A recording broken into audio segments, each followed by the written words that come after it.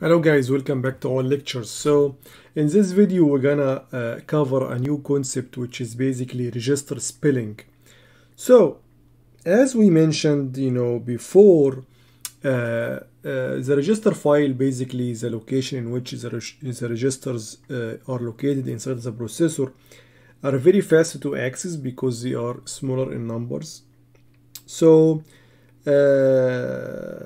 if you have some variables in your program, you try all the time to to store these values in or variables in registers, but we have a restricted number of registers, like for example 32 registers, and basically some of them are not used to store variables, so you even have less than this for variables and constant in your program. So for this reason, we're gonna use the memory, and this operation of using the memory to store variables in the program is basically spelling. This is called spelling. Okay. The problem with that is basically dealing with memory has two problems. First, it is slower than accessing the registers. Number two, you have to load and store, and you have to store first and load the variable when you use it, and that's basically cause more instructions. So more instructions, and even this instruction which is load and store have more delay, or slower to be executed than using registers. Okay, and for that reason, when we design compilers, the compiler must make some statistical analysis about the program, and the frequently accessed variables should be stored in registers, and the less frequently used variables should be stored in the memory. Okay, good. So again, register spelling is basically spelling is a process by which caller functions store extra argument. Yeah, this is one of the uses of spelling. So as we said that the argument that pass to the procedure is stored in A0, A1, A2, A3, and the returns are stored in V0 and V1. Now the question is, what if we wanna pass more than 4 variables to the procedure or the function? Or what if we wanna return more than 2 values from the function? Okay, and this is basically when the spelling comes. So if we wanna, for example, pass 5 variables, you're gonna pass 4 of them in A0, A1, A2, A3, and then the 5th one will be in the stack, will be in the memory, and that will need load and store. Okay, so let's have an example here. So this function is foo function here is basically a function that receives 6 arguments, A, B, C, D, E, F, and it just returns the addition of all these arguments. Okay, so basically A will be 1 here, B will be 2, C will be 3, D will be 4, E will be 5, and F will be 6. So we're gonna just add all of them together, and this is basically X. Okay, this is X here. Okay. So let's see how we can program this in assembly, because we need more than 4 variables. So basically we're gonna pass A in A0, B in A1, C in A2, D in A3, then this E and F will be stacked, will be stored in the stack, and we're gonna load them here in the in the program.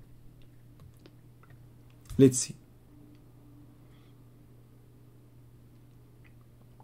So main itself is the main function, is a procedure by itself. It's the main procedure, and that's why here in the beginning we're gonna save some space in the stack to store E and F variables.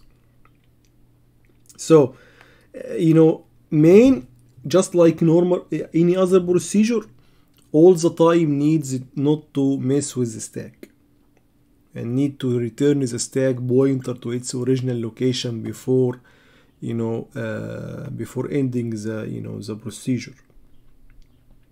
Okay, so basically here, since we're gonna pass E and F variables to the stack, we're gonna add add -8 to the stack pointer.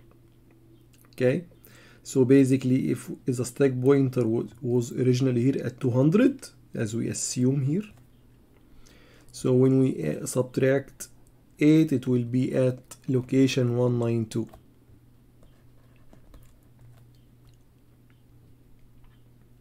Then we're gonna, you know, assign our value, or assign the values to our arguments. So we're gonna pass 1 into A0, 2 to A1, 3 to A2, 4 to A3. Then it comes to, you know, E and F. So basically this is A, this is B, this is C, and this is D.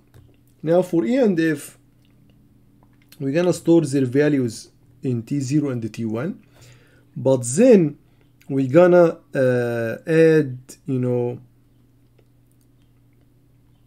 store T0 and T1 into the stack.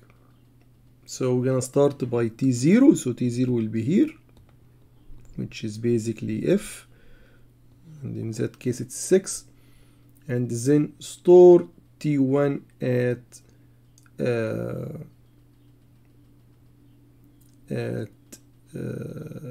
you know, shifting speed by 4, so at 196 we're gonna store T1, which is 5. Then we jump and allocate to foo. Here is foo, so we're gonna jump here.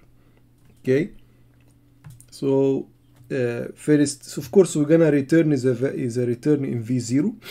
So A0 should be A0 plus A1 plus A2 plus A3 plus, you know, what's in the 0 SB, I mean T0 here, plus 4 SB, which is T1, which is 5. So first we're gonna add A0 and A1 and assign the result to V0. So we're gonna first add A0 and A1. Then we're gonna add V0, which is now A0 plus A1 plus A2. Then add V0 and A3. Then we should load T0 and T1, the 5 and 6, E and F variables, and add them to V0 as well. So load T0 0SP, and then load T1 and 4 SB. So T0 now has 6, and T1 has 5. Then we add V0 to 0, which will add you know, E. Then we add V0 and the T1, which will complete the, you know, all the registers here. Then finally here we add, you know, 8 to SB. So SB will return to its original location, and we jump return RA. So we're gonna return here and, you know, assign V0 to S0, assuming that, you know, we want our final result to be stored in register S0. Okay, that's basically, guys, you know, the register spelling. Thank you for watching, and see you in the next video.